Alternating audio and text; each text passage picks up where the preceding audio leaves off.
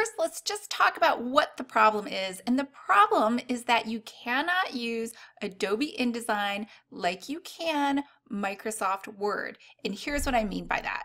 Now, inside Adobe InDesign, if we want to put some text in, we simply go over to the Type tool, and that is going to give us a cursor which wants us to then create a text box. So we have to guesstimate how much space we think that text is going to take up. So I might guess that my headline is going to take up this much space, but I really don't know because I am not able to just think of fonts and sizes in my brain. But let's say I use a Dido 30 and I'm going to say something like InDesign is the greatest tool that has ever been invented. And so I'm typing and I don't have any visual feedback because now I received, I'm sure you've seen this before, the little red cross over here to the right of my text box, which tells me that I have what's called text overflow.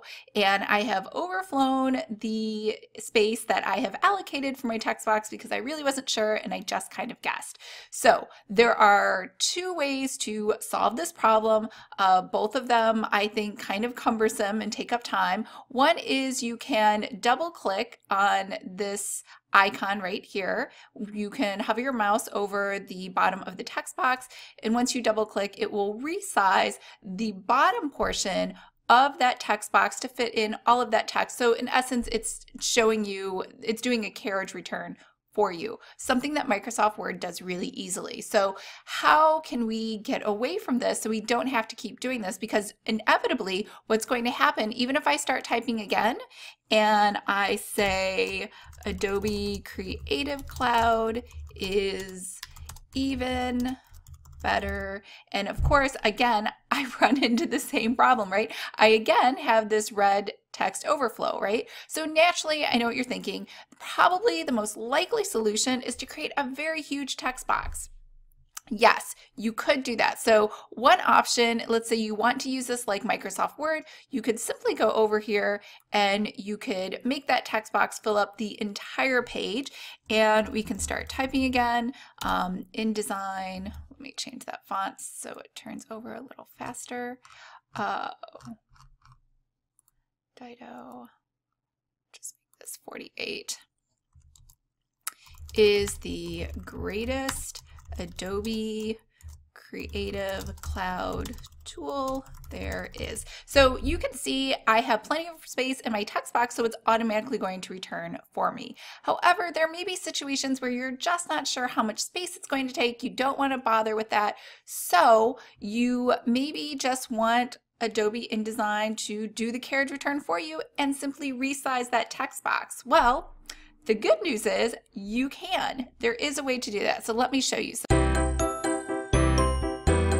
Hi everyone, I'm Lisa from Pretty Fabulous Designs, and I help online businesses create beautiful digital downloads using Adobe InDesign. So if this sounds like you or something that you are interested in, make sure to hit the subscribe button below. I post new videos every Monday and Thursday. So let's pretend we have our smaller text box up here again, and you are simply going to go over to Object, Text Frame Options, and you're going to choose Autosize. I know, who would have thought Autosize, and it's pretty much always set to off as the default. I shouldn't say pretty much, it's 100% set to off. So you're going to say height only because we only want to change the height. We don't want a long line, if we say width, that just goes on and on forever off the page.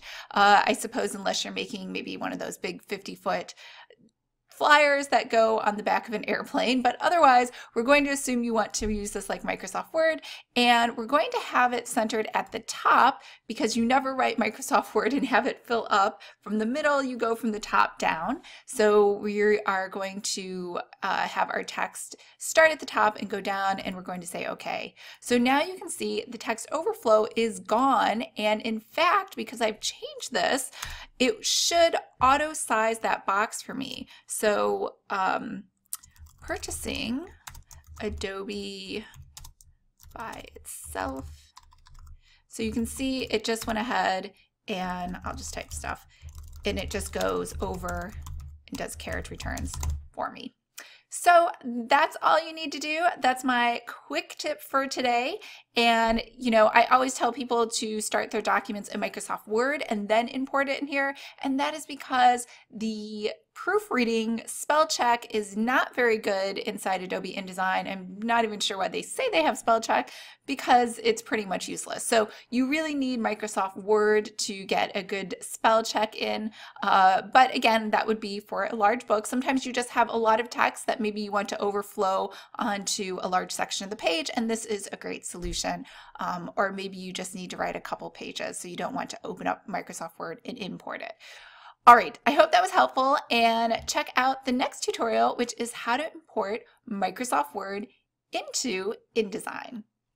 Bye.